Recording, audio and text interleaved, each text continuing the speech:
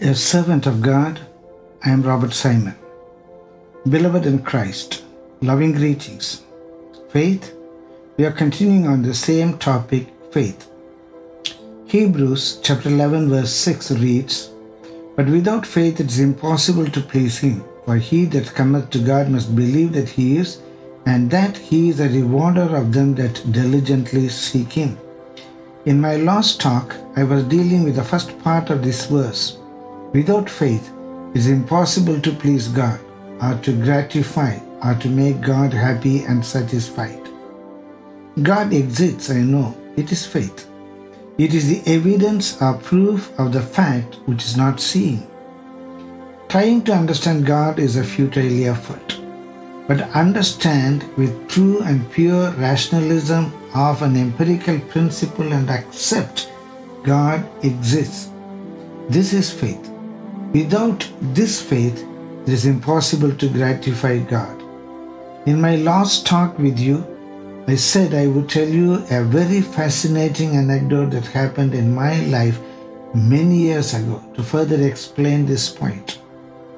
I probably was 23 years old at that time. A professor of English, he was a perfect gentleman with very high decorum, and I were kept in a locked room by some toughies. And they were asking the professor to show them God with an intention to put us to shame. One of those aggressive young men who was mercilessly and heavily mocking at and ridiculing the professor was seen to be the leader of the gang. I could understand that he was a student of engineering studies. Making sure he was with mathematics background. Breaking my long grave silence, I asked him a very simple question. "Can you show me a point?" He brutally laughed, pulled out a sheet of paper and a pencil and put a dot on the paper and insolently showed me, "Hey, here is the point." Gently I said, "It's a circle. Show me a point." "Sharpen the pencil more, you'll get a point," said he, still with the same arrogance. "Even then, under a microscope, you will see only a circle. I want you to show me a point," I continued. "What do you mean?" His tone changed.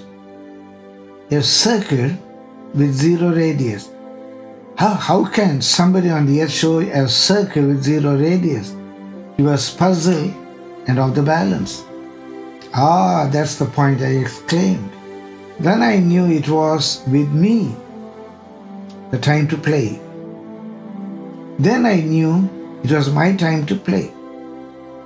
Showing us a point is the point of contention now. You agree you can't show us a point. A line is the integration of points, points which cannot be seen, and a plane is the integration of lines, and space is the integration of planes. When you can't see a point or show a point, is there any point in understanding or explaining or believing a line, a plane, or a space? One may have different definitions and theories to explain what a point is. Point, but it's an axiom. And I mentioned in my earlier talk, only an unlearned fool would try to prove an axiom or a postulate. On that day, that guy understood he could not understand. On that day, that guy understood he could not understand or define anything and everything. There is a maxim. When you understand that you can't understand, you understand.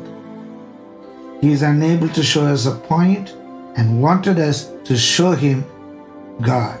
Ridiculous. Faith, hence, is knowing with confidence and full assurance that God exists, though we don't see him. Amen. Glorious faith. We shall, God willing, consider the second part of Hebrews 11:6 in my next talk with you. Till then, God bless you. God be with you. I am yours, Robert Simon.